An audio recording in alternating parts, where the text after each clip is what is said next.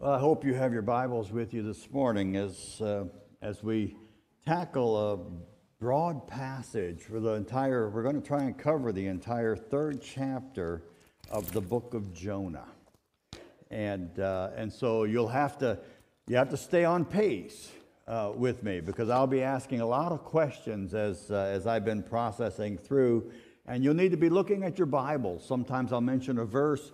Please look at it. Look at it. If you need to, circle it, underline it, whatever the case might be, because the story really begins to jump and pop here. Although first two chapters are simply a background to what God is really going to start doing. So I've been asked over and over again in my almost 45 plus years of ministry, Gordon, what's your next step in the church? Where are you going to take the church next where you're serving? Gordon, in the conference, what's the next step in helping this committee move from this place to this place? And I have to imagine that that might have been the question Jonah was asking himself. Maybe the question that we should ask ourselves, not literally, but what would you do if you had been vomited out of a fish? Yeah, maybe take a shower. Someone in the... You see, I started to think and process through that, and just a whole host of things came to mind about what many of us might consider doing. I mean, if you lived in the world we live in today, you'd probably start a reality show, right? Maybe do some interviews, share your story with the world. If you started you would call it the Jonah Show. And if you were offered a host position on a national television talk show, you might say something like, I am Jonah and this is my world.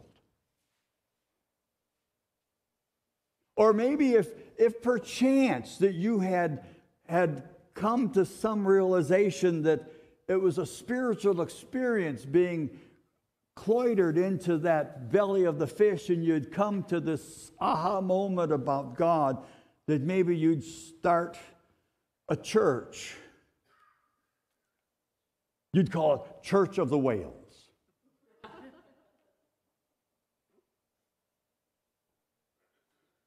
I mean, we would take all kinds of creative liberties to use this experience to try and catapult ourselves into some kind of position of some fame and maybe even a few dollars in our pocket. After all, who knows when that next experience like that will come your way. But what do you do if you're Jonah? I mean, at this point, Jonah waits for God to tell him what to do next. I mean, that would be a moment of a place of comfort for many of us. Okay, God, you got my attention. Now don't say anything else, God. I understand what you're saying, but don't say anything else. But in Jonah's case, he didn't have to wait very long. Look at the third chapter, verses 1 and 2. It says very clearly, the word of the Lord came to Jonah a second time. And he said, you go, Jonah, to that great city of Nineveh and proclaim to it the message that I give you. I don't want you to take your life experience, Jonah. I don't want you to take your education and in priesthoodness. I don't want you to bring all your baggage with you, Jonah. I am going to tell you exactly what to say. I underlined in my Bible a second time, because that seems to be our MO, that we believe that God is a God of second chances. And God often is, but let me say this. Start reading through your Old Testament and even your New Testament, and you'll find out that not everyone in the Bible got a second chance. That's hard to hear, my friends. I know that Many of my colleagues and peers, when I was talking to them about here's the sermon that I think that I'm going to bring out of this passage, they would say, well, Gordon. Now, just remember that God is the God of second chances, right? And I said, what about Ananias and Sapphira in the book of Acts? Oh, go back into the Old Testament in Genesis and ask, what about Lot's wife? All she did was take a peek. It's not like she was going to run back there. She just took a peek. Or check out King Saul, who was removed from his kingship because of his sinful rebellion against God. No second chance. I mean, the fact that God gave Jonah a second chance does not mean that we will always be given a second chance when we disobey God. We need to hear this because, you see, we often read the book of Jonah and we say Jonah ran away, Jonah was disobedient, Jonah didn't listen, and so on. And look, it was his first time that he did that. And so the first time doesn't matter with God, but it does. We think I'll always get a second chance. Not necessarily. I guess I would say it in this way. We cannot presume on God's second chance grace. Let's keep the Bible in balance, my friends. Let's keep it in balance. Let's not just pick and choose this little section here and say, this is how God will always operate.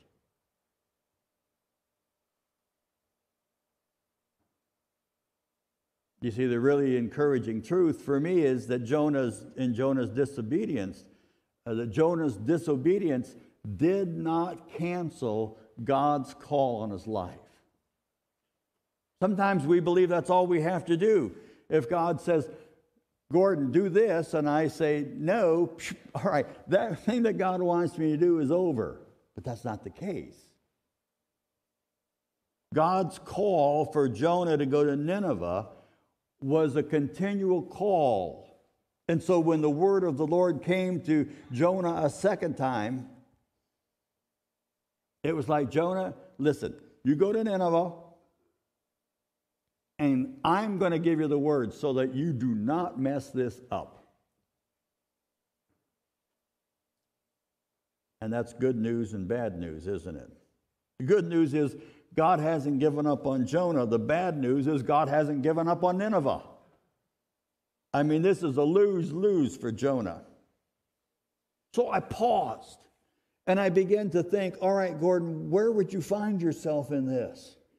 What are some of the important things just from those first two verses that really jump out at me and ask the important and the difficult questions in my life?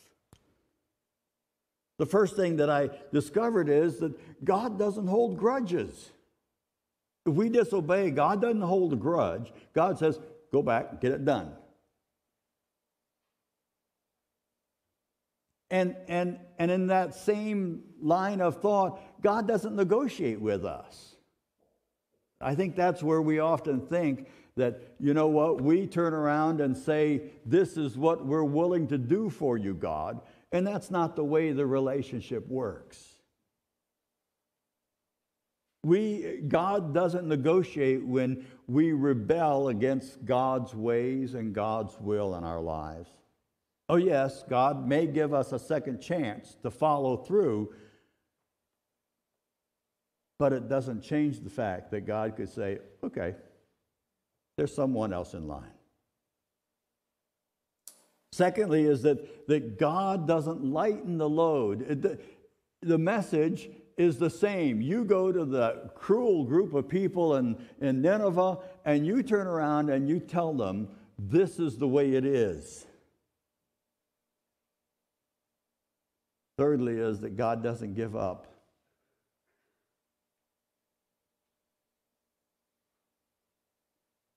I mean, if all God cared for was Nineveh and the Ninevites, he could have gotten somebody else. I mean, the good news is God cares for us as well and wants us to be in right relationship and obedient to God and God's ways.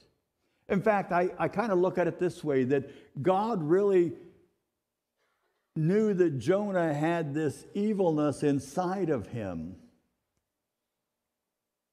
And he wanted Jonah to confront this evil in his own heart, because if we allow evil to continue, prejudice to continue, sin to continue in our lives, it will tear us apart and we will be lost from God. God wanted to take that evil and change it and say, Jonah, these are people I love too. Now, again, I put myself in God's view and God's perspective, but I go and I take Jonah's perspective now, and Jonah hears these exact words: you get up, you hoof it to Nineveh. That enough would bring fear. I mean, fear. He knew all about the bloodthirsty atrocities that the Assyrians committed. And I can imagine if I'm sitting there and I heard that and I was Jonah, I'd say, are you sure, God? I think that seaweed's still in my ears. Because I know what they do and how they do, and I won't last 10 minutes there.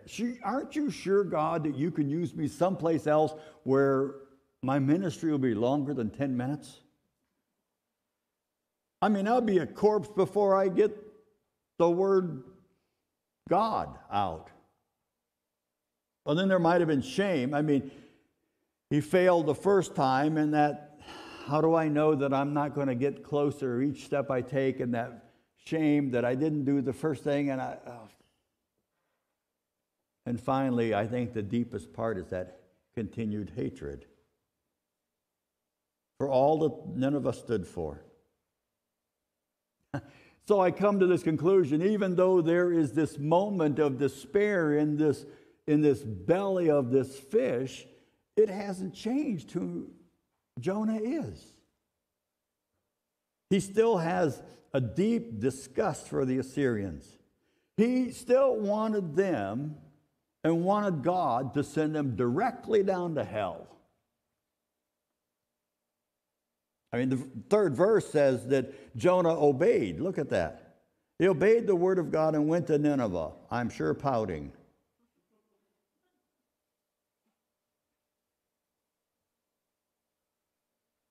I mean, before this, Jonah had a stinky attitude against what God was asking. After this whale situation, this fish situation, he still has a stinky attitude. But he obeys God's call, which leads me to this other thought that I had. How many times have we been asked to do things that we really don't like, and we do it anyway? I mean, for example, taking out the garbage is not my favorite thing. Picking up socks isn't my favorite thing. But yet we do it anyway, don't we? Isn't it interesting? We'll do something like that, but we won't take the same principle for God's work?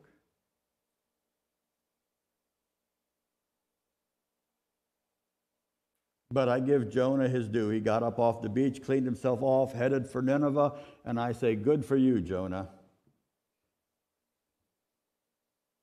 Which then brought me to a whole other set of questions. I think it's an important principle. One that we often fall trap to and in. We say that we're going to do the big plan, dream big, and yet we never obey. In God's books, a small obedient step always beats our great intentions. Always.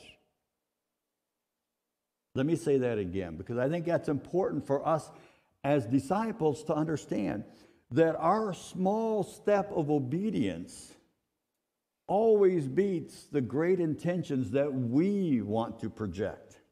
Nothing wrong with big plans, but in God's eyes, that small step of obedience beats big plans any day. We can dream about tomorrow and we can imagine incredible things, but until we're faithful for today, it means nothing. And so Jonah set out for Nineveh, each step, I think, taking him on a collision course between his prejudice and the Ninevite arrogance. And then put together there the overarching theme of the unlimited love of God. I like what the third verse says. Now Nineveh was, and what does your Bible say? Wonder why that is. I mean, they're ruthless, right? They're godless, right? They don't even know what it is to follow God's ways. How could that be? A very important city. I mean, they worshiped idols, right? If you go back and you read the history of the Assyrians, you'll find that they were given over to greed. They were always looking for the coin here and the gold there, and they were always looking to build their treasure chest of wealth. Given over to immorality. It mattered not who you slept with, whether you're married or not. It didn't matter if it was a child or an adult. And violence that was so bloodthirsty. I mean, just having one hair, which is all I got, out of position, could get you done in. I mean, these people in Nineveh knew nothing about God and about the Bible. And God says, this is an important city to me? I mean, this city is so important that it's on my heart, Jonah. Oh. I thought about playing a song, but we have so much to get through. God loves people everywhere. I think it's Amy Grant that sings that song. Or no, it's Point of Grace. It's Point of Grace. I think it's 4 or 5 ladies that sing that song. God loves people everywhere. God loves the places where people know nothing about God.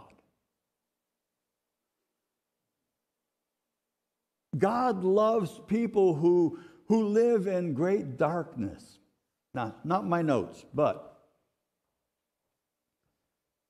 Catherine and I were blessed to serve a church, and they had very low attendance. They were dying. And the bishop had sent me down there to figure out what was going on and how to revive their spirit and how to help them grow in their faith and grow in the community that they were there to serve. And I said in a council meeting, and someone said, Pastor, you're not bringing enough people into the church. And I said, excuse me, but I think that's your job. My job is to help nurture them when they come. So why aren't you inviting people to the church? And they said, well, we don't know anybody who's not. I said, your neighbors? All of our neighbors are Christian. I said, are you serious? They said, yes, every one of our neighbors are Christians. To the left, north, south, east, they're Christians. And so I just let the pause there for a minute. I said, well done, good and faithful church. You've accomplished your mission. It's time we sell this building, and it's time that we move to a place where people don't know God. All of a sudden, they found a lot of people. And they started growing and thriving. And the church became vibrant, became one of the places where people were wanting to come. That's what God is about. God is looking for places where people don't know about the love and grace of God. In the last several years, I've been reading demographics on a different level, and the demographics are fascinating. They talk about the great movements of people. And what they say is for the first time in history, more people live in darkness of their own making. It's all about me, self. I grab this, I want that. This is mine, it's not yours. But you see, for the longest time, for thousands of years, people who believed in good have far outnumbered people who think and live evil lives. It's switched. Just look at your news.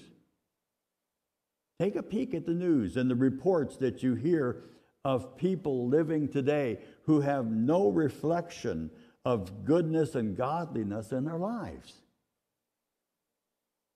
We're living in a world that is increasingly evil. And unless God finds those people important, which God does, that trend will only continue. We have to love the people that are unlovable. I like the hymn that Frank North penned about the frantic pace of life, and it's called Where Cross and Crowded Ways of Life. Let me read the first verse of that. Where cross the crowded ways of life, where sound of cries of race and calm, above the noise of selfish strife, we hear your voice, O Son of Man, or Jesus. God cares about those who are lost. They're very important to him. It matters not where they live, whether they're in the mega cities that are teeming millions of individuals that crowd together, or where it's a specific location. God cares for the lost in Mexico City, Tokyo, Manila, Beijing, Port-au-Prince. God cares for New York, Los Angeles, San Francisco, and even Columbus. God cares where there's godlessness, even in the village of Sunbury, which will soon grow to a city and become a suburb of Columbus. God cares about those who are lost on the farm, those who live in isolated places. God's asking us to have the same heart. That's what he was asking Jonah.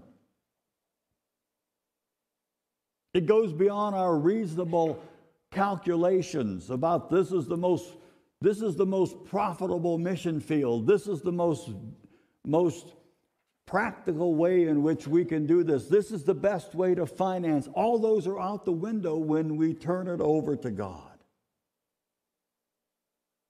Now remember, Jonah came from a rural region in Israel, going to a big city where people hated God and hated anybody who represented God. Verses 3 and 4 inform me that Jonah took 3 days. We might think that it was the walk through every part of the city would take 3 days, but when you look at the commentators on this, the debate is something like this. That includes all the surrounding suburbs of Nineveh, which no doubt there were. There was the walled city of Nineveh, but those that are surrounding, possibly 600,000 people would be associated with that city. It would be like us asking, what's the population of Columbus? And you would ask, well, is that downtown Columbus? Does that include Dublin? Are you talking about all the boroughs, Clintonville and all those around? Or are you just talking about downtown? And that's what most commentaries say about this. So Jonah starts his trek through this important city where people know nothing about God. And he doesn't quote the message. It's a message directly from God. God does not quote a message against sin. 8 words. 40 more days and Nineveh will be overthrown. 4th verse. That's the whole message. 8 words in English. Be surprised, in Hebrew, it only consists of 4 words. 4 words. My friends, try to boil down the message of Jesus Christ into a very succinct message. We get all off on these other tangents of things, and the message gets lost, God knows that the direct approach is always the best approach. Your life is not lived right with God. Do you want to make a change?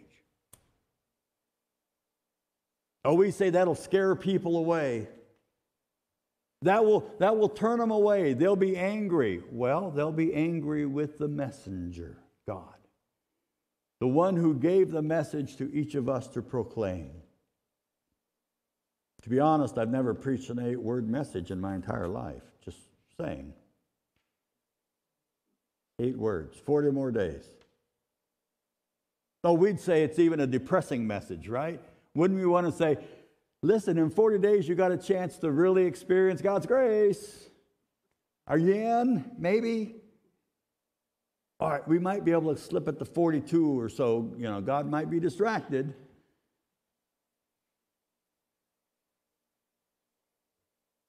I can imagine someone saying, who is this guy? Does he know who we are? What's that? You know he just arrived in Nineveh, right? He doesn't know us at all. I mean, how can he have a message like that when he just arrived? He's not from around here. That's what I hear. I can imagine when Jonah gives his 4-word message, 40 days. Someone saying, his accent's a little strange. I can imagine the message being said and someone said, well, doesn't he smell like rotten fish or something? I mean, let me tell you how we would do it. We'd start to put together a Nineveh for Jesus campaign, wouldn't we? We'd hire an advance team. We'd get a PR person together to put an ad campaign in place, buy billboard space, get the social media blitz going, start a Facebook page, get our Twitter team up and running, make some Nineveh for Jesus t-shirts, do some training, set up buses and carts to bring people from the surrounding areas. We'd have follow-up material printed and ready to go. We'd set up several key homes to where we could have prayer meetings to bathe this effort in prayer. And we'd arrange for simultaneous translations for those that are visiting Nineveh. And then we'd rehearse the choir. And we'd have a snazzy slogan, Organize Operation Nineveh. In the meantime, the pastor would have to raise about $3 million just to get us started. Yeah, Jonah skipped all that. A 4-word negative sermon. No chance of success, right? Oh, people ask, what's your plan what's your plan for reaching Nineveh? Oh, we're sending Jonah. Isn't he the one who ran away? Yes. Well, what's he going to do there? He's going to walk around, preach a 4-word sermon. 4 words? Yeah. Well, if that doesn't work, what do you got planned, God? All along, Jonah's saying, I got this in the bag. God's going to destroy them. And I'm going to be a hero back in my home country. I could say this because I've seen it over the years of pastoral ministry that many of our churches preach cheap grace. You got plenty of time. Don't worry about it. You're on a journey. I tell you, the real conversions are the ones that have an immediate turnaround. Even if you've been on the journey a long time, there's an immediate turnaround. Stand back, it doesn't look like there's much hope. But 5 tells the story. The Ninevites believed God. I like that. It doesn't say, and they believed Jonah and turned. No, they skipped the prophet. They went straight to God. I mean, that says it all. Revealing that genuine nature of faith. And lest we say that conversion really takes time to grab hold of us and change our lives, look at what they did. Immediately, a fast was proclaimed. All of them, from the greatest to the least, were told, put on sackcloth. The king stood up. That's a sign of serious intent in the Assyrian culture. When the king stands up, it says, I am serious about this. He removed his royal robes, which is a sign of humility in his day and his culture. He covered himself in sackcloth, which is a sign of mourning for his people and for his life. And he sat in dust. Kings don't sit in dust. That's a sign of repentance. And then he sends out a call for all to have a time of fasting and prayer, because he says, who knows? God may yet relent from this message and with compassion turn God's fierce anger so that we will not perish. Even the mighty king of Nineveh gets it.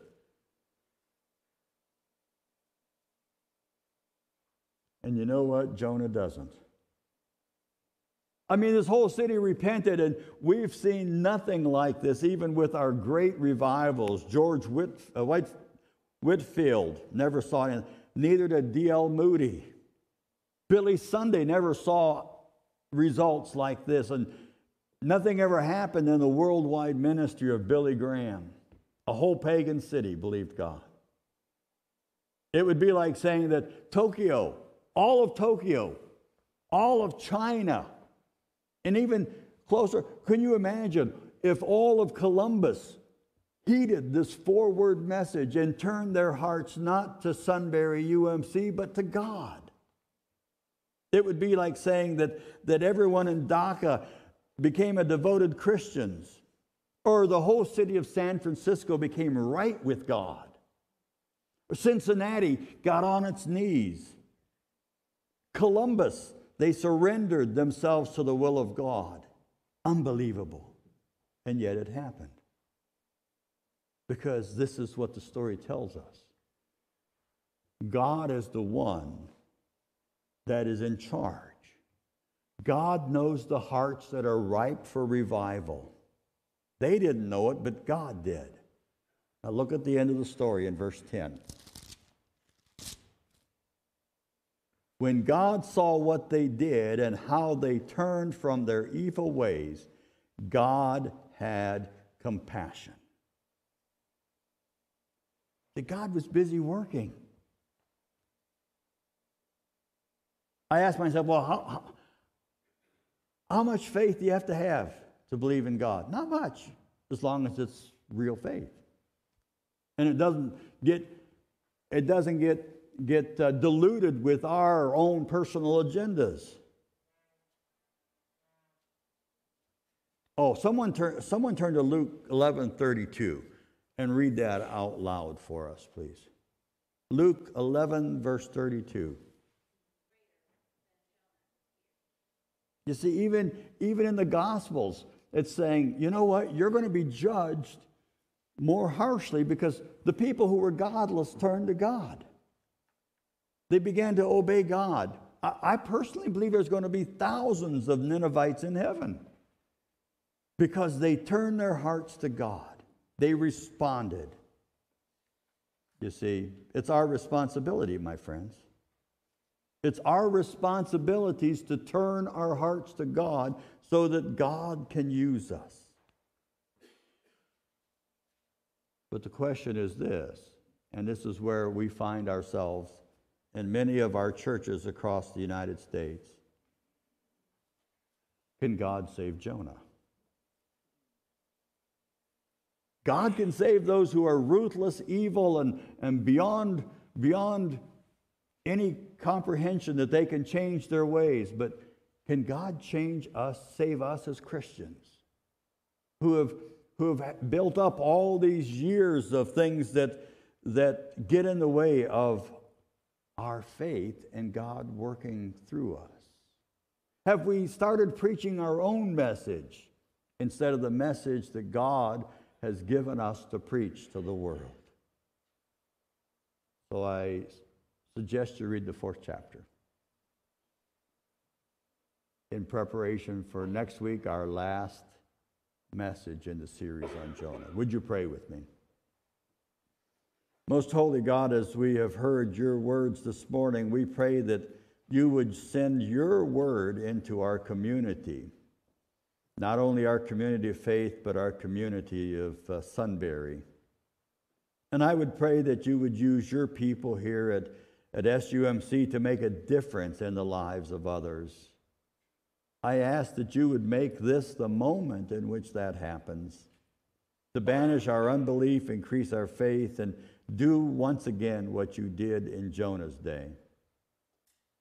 Therefore, I ask that you would give your people here at SUMC a heart for this community, that we may not fail in the task of reaching our generation here for Jesus Christ. For we pray in his holy name. Amen.